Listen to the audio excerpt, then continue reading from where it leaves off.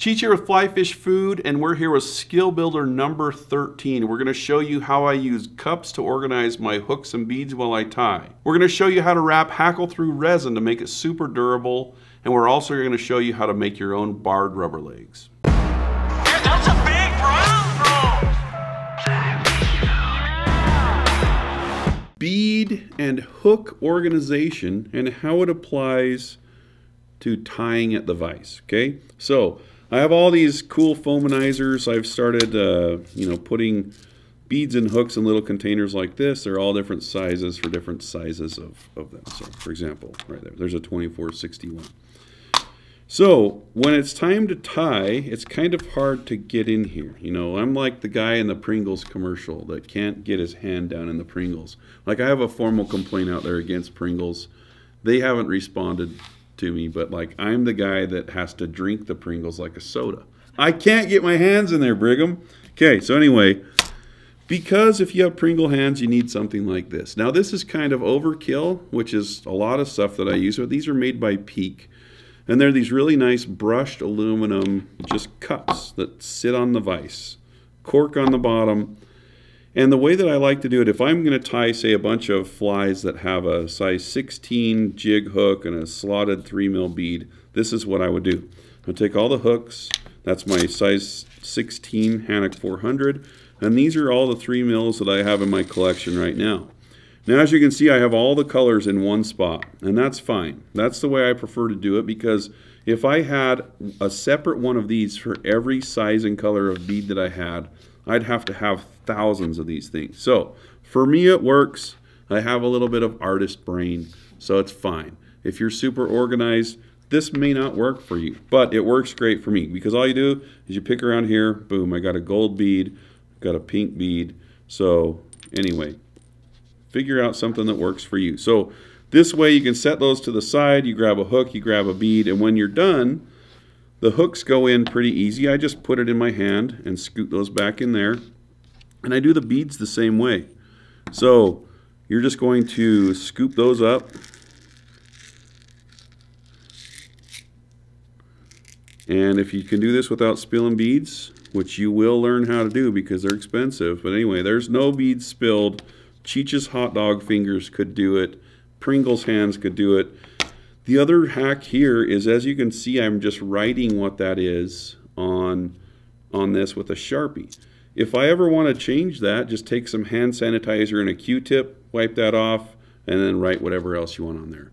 Cheaper than a label maker, faster than a label maker, and you get to stare at your very beautiful and artistic handwriting. Anyway, hooks and beads by Cheech. There you have it. Here I have a little Griffiths gnat type fly with some resin. So this is resin. You can see this is all soft. I've added some resin to the fly. You can do this with woolly buggers as well. But I'm going to show you a technique to wrap the Hackle through resin to make it super, super durable. I may have taken off too much. I'm just going to put a little bit more resin on that and we'll get it formed up. But the key here is having a rotary vise and a little bodkin. You can tease it on and off of there if you want. And I'm just going to kind of tease that to where I want it, rotate it, just kind of rock it to sleep back and forth. That will make the resin go round. Now, like I said, you could do this on a woolly bugger as well, but I'm just going to take my Hackle that I've tied in. I left a little bit of stem showing, and I'm just going to wrap the Hackle right through that resin. And it's going to form little, what looks like little beads right there. Okay, so I'm going to tie that off, and then what you're going to do is once that's in there, it'll actually hold that shape pretty well. So once it sets, once it's exactly how you want it, you just stick a light on there.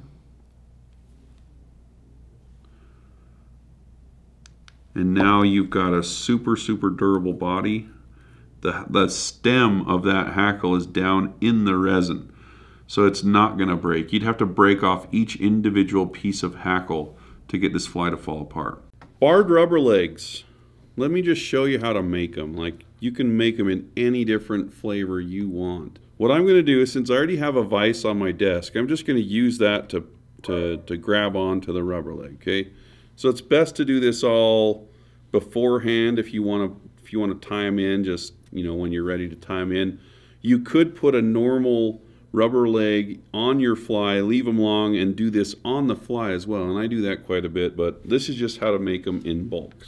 I prefer the big fat Sharpie because I have big fat fingers. And as you can see, I'm pulling this pretty tight. So what I'm going to do here is I'm just going to pull that tight, and I'm going to start making marks pretty far apart.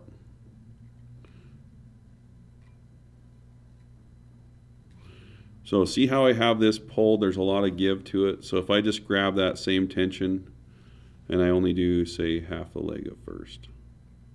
So it's time consuming, but it totally makes a really awesome leg. Now, you can notice that I'm not going on the underside, because what's happening is I'm doing this, it rolls the leg back and forth and it marks both sides. So when I let off of this, now I have a really cool marked leg.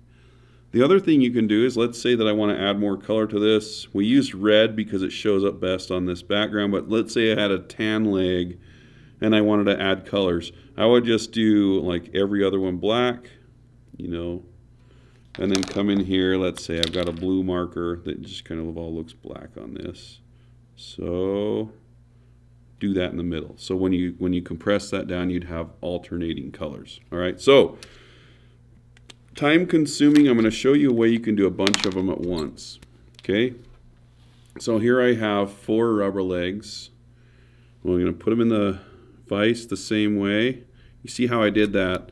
My vise is very, very thin, and they almost don't want to go in if I just push them, but if I stretch them thin, they'll go right in there. Mash those shut. The best way to get these apart isn't to come in here and try to peel them apart. Just go like this. Just grab them and stretch them like that, and they will all separate. So now once you have those separated, you're going to pull those all like that. Now, using the same amount of tension on all 4, now I can come in here and do the same thing, but we're just doing 4 of them at a time. So you get the picture here. As I let off of that, compresses down, and now I've got a whole bunch of rubber legs. It works with any rubber leg material, so Spanflex works great as well. So anyway, there you have it. Start churching up those foamy flies with barred rubber legs.